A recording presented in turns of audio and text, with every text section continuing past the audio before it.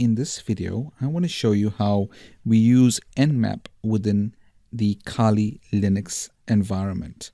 One thing you need to understand is when you're hacking or trying to attack a victim's computer, you need to be very, very careful not to reveal your IP address.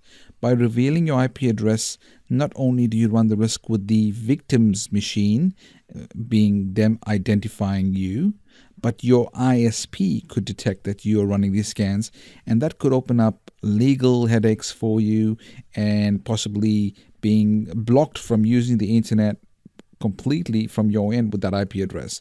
So to combat that whole situation, we want to use NMAP in stealth mode.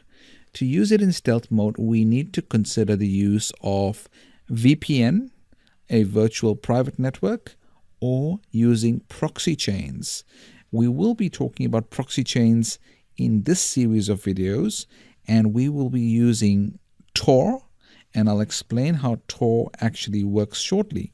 But more importantly, just realize that this video is more to educate you that running NMAP will open up a lot of headaches for you if you are not protecting your IP address. So it is absolutely paramount that you put into place practices to prevent your IP address from being detected by not only the victim or hacking site, but also your own ISP.